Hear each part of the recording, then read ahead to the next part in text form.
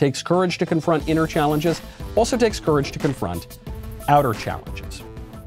There are a lot of outer challenges that require real courage, not just looking in on ourselves, though that's important sometimes, but looking out.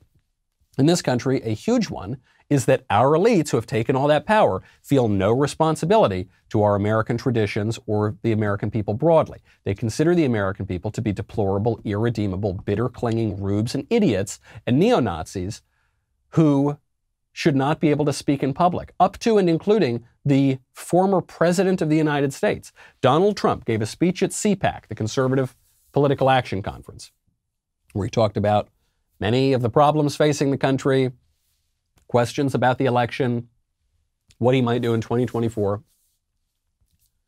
YouTube will not permit this video on the internet. So there was a channel, just one channel among many, posted the video. They had it taken down. They were not allowed to broadcast it. Then there was a question, was it just this channel or is YouTube more broadly? YouTube has now clarified. They've said that unless users add countervailing viewpoints about Trump's speech, they won't allow Trump's speech up there. So for instance, I could play Trump's speech right now on this channel as long as after he talks, I say, he's wrong, he's bad, Orange Man bad. If I do that, then I'm allowed to have Trump's speech on YouTube. But if I don't, or if I say, yeah, well, I made some pretty good points, that video will be taken down. YouTube says, we enforce our community guidelines consistently, regardless of speaker or political leaning. They're just as consistent, I think, as the Washington Post. Joe Biden showers money on Americans. Trump braces us all for economic pain.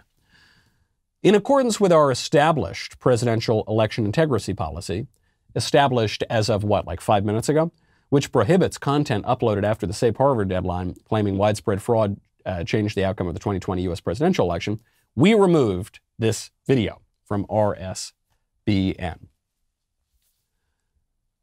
They're barely even mustering a justification for this. They never took down any videos of Stacey Abrams and other people claiming that that election was stolen because Stacey Abrams is a Democrat. They never took down any videos of Hillary Clinton and other prominent Democrats claiming that that election was stolen after the safe harbor deadline because those people are Democrats. But they will take down any speech that they find threatening to their political agenda from Donald Trump or other Republicans because they enjoy the privileges of being elites and controlling the flow of information around the internet, but they have no sense of responsibility to the American way of life.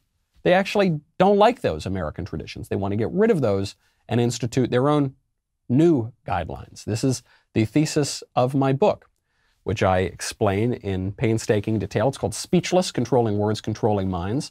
I actually do sort of suspect that this book is going to face censorship from the left. Not because it's some outrageous, raucous, shock jock kind of book. It's not at all. But I think that's actually the point. The book very consistently shows you what the left has done, how the development of this political correctness and this censorship is different than conservatives have traditionally understood it. And the book, I think, explains how if we want to fight it effectively, which we haven't done for now 100 years, we need to radically change course. I think they're probably going to go after that sort of thing, so I recommend you pre-order it, by the way, before they take it down, because the left is now emboldened to use their privilege to stop any threats to their rule. If you enjoyed that video, be sure to hit the subscribe button so everyone wading through the wasteland of YouTube knows that we have got the absolute top content out there.